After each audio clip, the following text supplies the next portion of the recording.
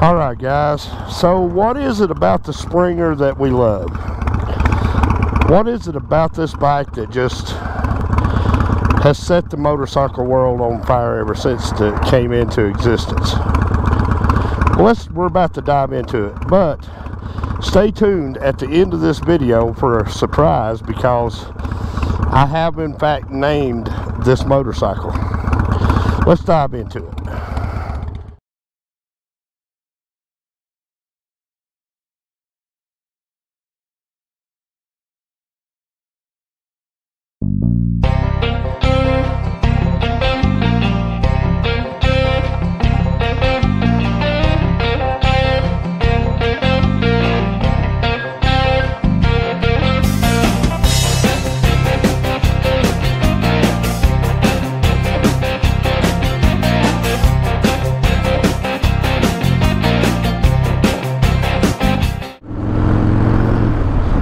Alright guys, welcome back to this episode of Rolling with T-Bone, as we are rolling down the road on the newly named Springer. You gotta stick around. If you are new here, welcome in. My name is T-Bone. I shoot motorcycle related content and, well, any kind of content really. If you are old here, welcome back. You know what's going on, as we discussed the Harley Davidson Springer. What is it about this bike that just makes it so freaking cool? Well, let's talk about that fact for just a minute. What is it about this bike that is just so cool? And from my perspective as owning one, everything about this bike is cool. Every single thing, that from the front to the back of this bike, to me just screams cool. Because out front you have that distinctive, undeniable Springer front end. Now guys, the Springer front end is not a new concept in any stretch of the imagination. Somebody will have to Google this and give me the exact date, but I'm thinking it was either late 40s or early 50s that Harley Davidson used a girder type Springer on their stock motorcycles. So the Springer is not alien with the motorcycle community. But what is alien about this bike is the fact that Harley Davidson, and again, this bike debuted, and this bike was born just like the Fat Boy, just like the Dyna, so many other bikes. This bike is a creation of one Willie G. Davidson. Now, 1988 was the beginning of the Springer that we know and love. 1988 model Softail Springer was debuted to huge fanfare. Guys, everybody who saw this Springer immediately fell in love with the Springer. Now, my Springer here is a 1992 model, so I'm right in that retro line.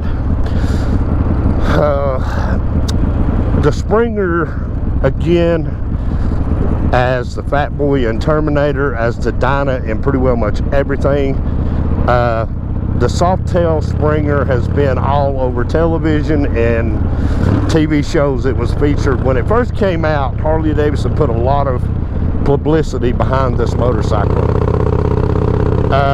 It was on Baywatch, used Fast Forward was a TV series in the late 80s, early 90s, featured a Springer, and our old boy Mickey Rourke. How fitting is it that we're going to talk about Mickey and a Harley Davidson when we're riding on the Springer? Mickey Rourke. Now, there's a movie that you're going to probably not know of, but I'm going to talk to you about it. In 1989, Mickey customized a Springer for a movie called Wild Orchid. Now, some of you purists and fans of Mickey know which movie I'm talking about. Those of you newer generations that haven't never heard of the movie, it was made in 1989. At this point in time, Mickey Rourke was kind of becoming known as the motorcycle man, and he was in this he was kind of in this situation where old Mickey was probably one of the most polarizing and controversial people to come from the 80s and the 90s. Let's just be honest about it. Mickey was out there. Mickey was polarizing. He was controversial. And Mickey did a couple of movies that were very controversial that were actually labeled as erotic movies. One being Wild Orchid, and the other being the more famous 9.5 Weeks. Well, I believe it was Mickey Rourke and Kim Basinger in 9.5 Weeks. And 9.5 Weeks, you know, back then they were shooting us young men in the heart with Kim Basinger in 9.5 Weeks. Now, Wild Orchid, Psycho Cycles had built a bike for the movie. Mickey's fingerprints were all over the bike. I'll try to find a clear, good picture of the bike to put on this video, but if I can't, let me describe it for you. What you had was a first year production 1988 Harley Davidson Softail Springer. It had a bobbed rear fender, a slick yellow paint job, a solo seat, sitting on spoke rims, 16 to 18 inch A-hangers, black A-hangers, and it was just a cool looking bike. And of course, Mickey rode the bike throughout the movie, and I had actually forgotten about that movie until I started doing research for Harley Davidson and the Marlboro Man, and just a single picture of Mickey riding on a bike that had a Springer front end popped up, and I thought, okay, well, that'll work for the Springer video when I shoot it. Research came through and it was Wild Orchid. So the Springer guy since 1988 has been on television series after television series, movies, television series, movies. I stopped researching when I made it all the way to 2016 because it was done on a TV show in 2016. So the Springer has been around for a while, and the Springer has claimed the crown as one of the coolest bikes Harley Davidson has ever built. Now, the Springer came through in the mid-90s, and Harley Davidson built a Harley Davidson Springer Bad Boy. It had a couple of different options, a different type of paint scheme, and they call it the Bad Boy. They either did it for 96 and 97, or they just did it for 96 only. It may have been a one-year, one-off bike, I can't remember. But cool bikes. I know Billy Lane has a Bad Boy he done a video series on his YouTube channel about, where he put a Boyd Coddington swing arm, which is from the mid-90s. He did a bunch of retro parts on it and made just a good looking Springer. But what I love about the Springer, if I'm just going to try to break it down and put it into words, is I'm steampunk, I guess, at heart. Because I love the gizmoness, I love the gadgetry, I love the way that it makes everything look like it's clockwork. I like the mechanical of it. I like the mechanism of it, if that makes sense. Because the Springer, you feel like you're being let in on a secret when you look at the Springer front end. Like you're not supposed to see what the inner workings of the front end looks like, and then along comes the Springer and just puts it all out front on display, puts it on Front Street, does not try to hide anything from you. And personally, I think that's just cool as crap. That's just so cool. But yeah, I mean, when you ride the Springer, you get a different ride. This bike does not ride like any other bike you will ride. And the Springer front end, guys, I'm going to tell you what, 60s and 70s choppers, they took the Springer front end for a wild ride. 6-foot long extended front ends, girder front ends, Springer front ends. I've heard these old chopper guys say that if your chopper does not have a Springer front end on it, then it's not a chopper, it's not a bobber. They say that if your bike does not have a Springer front end on it, it's not a custom bike at all. That, you know, opinions vary. Not everybody likes the Springer front end. Not everybody can afford a Springer front end, if we're being real about it. Now, this front end that's on this bike is the stock Harley Davidson front end, which I like. I have no problem with that. I don't need some big aftermarket front end screaming at me for $3-4 grand. But, you know,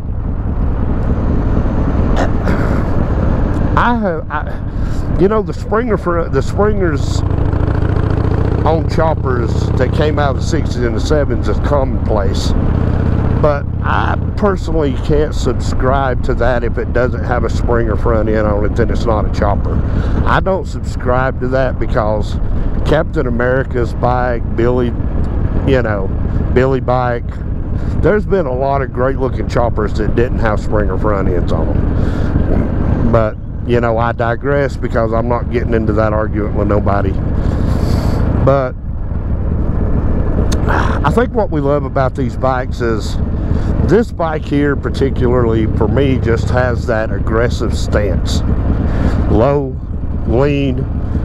It looks like it's ready to kick through your front door and consume your soul. Just bad bikes. And of course, my bike has been lowered. It has the fat bob tanks on it, which now the bike that Mickey Rourke used in Wild Orchid did have the fat bob split tanks like the FXR had from Harley Davidson Marlboro Man. That's how I knew Mickey's fingerprints was all over the building and design of that bike. The yellow paint job, I'm not against the yellow paint job if it's done right and it's on the right application. But this one was done right, and I believe for the bike it was the right application because it went along with the theme of Wild Orchid. You think orchids, you think flowers, you think yellow. So there was some time put into the thought of that and building that. But yeah, guys, there you have it, the Springer. I love this one.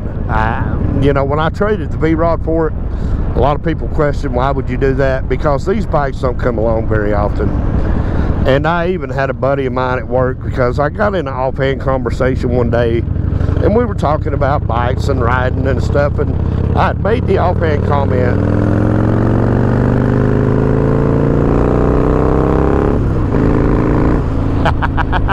sorry, not sorry. I love this bike. I love the sound, and this bike will move, guys. It's got that S&S engine on it. This bike will move. Don't be fooled. Oh, I love the sound of this bike. I'm sorry, my inner child's playing right now. But we were in an offhand conversation about baggers, dressers, whatever you want to call them, and I had made the offhand comment that, yeah, sometimes I do miss having a bagger for the convenience of storage, saddlebags and trunk. I had that with the Midnight Express, and I always carried a lot of stuff with me anyway, like when I rode to work, you know, tools, different boots for when I'm doing different stuff at work. But anyway, he said, well,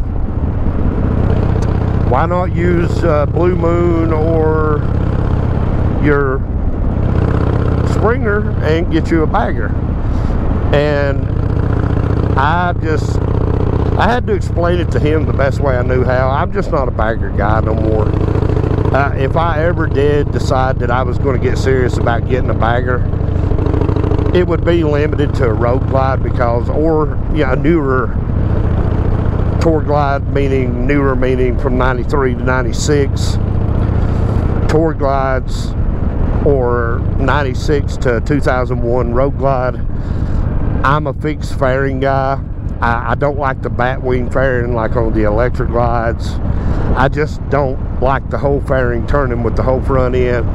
I'm a fixed fairing bike guy, always have been. I've owned several bikes with fixed fairings, and I've always, that's just my ride. That's what I like. I like the fixed fairing.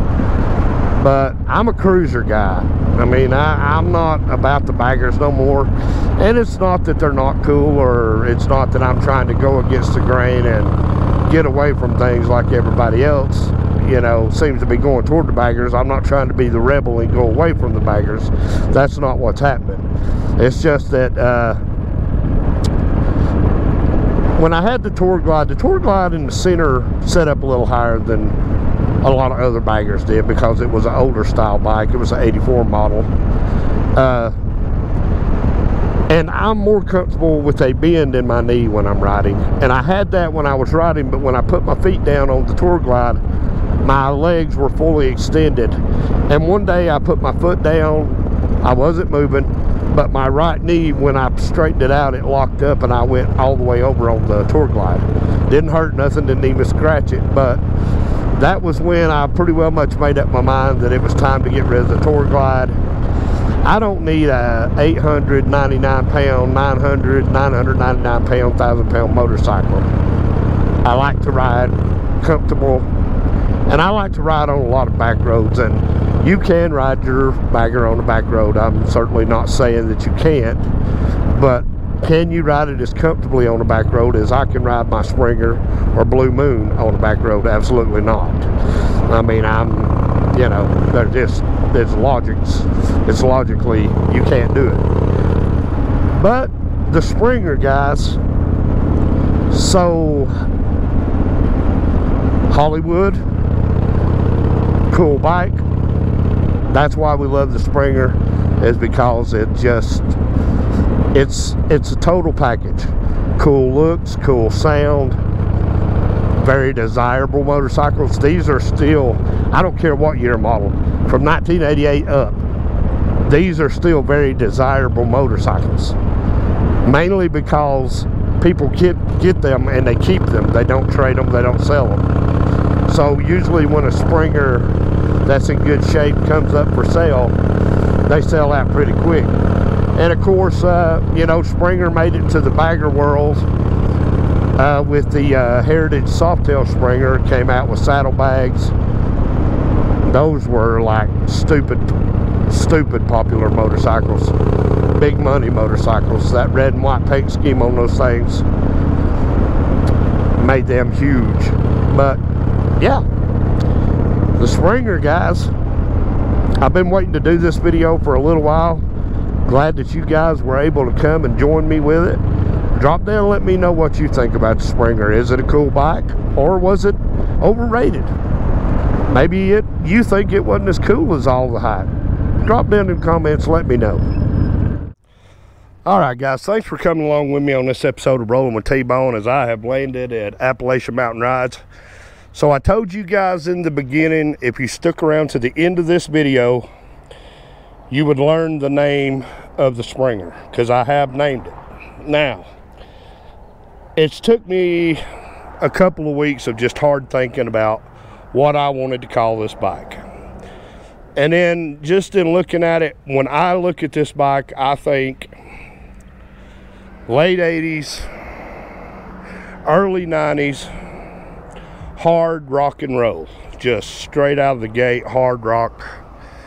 So of course it became a no-brainer, as I am a huge AC/DC fan. The Springer will now be called Thunderstruck. So if you hang around, you'll wait, you'll see I'll put out a short video on it. And I want to leave you guys with a question. Drop down in the comments and give me an answer what you think. Although I am a fan of the sanded down metal look, I'm really starting to think about painting this bike gloss black. Maybe keeping the emblem on the side and going with a high gloss black paint job. Drop down, let me know what you think. Should I keep it sanded down metal, or should I put a black paint job on it? You guys take a poll amongst yourselves and let me know. But guys, that's going to do it for this episode. Remember, like, comment, share.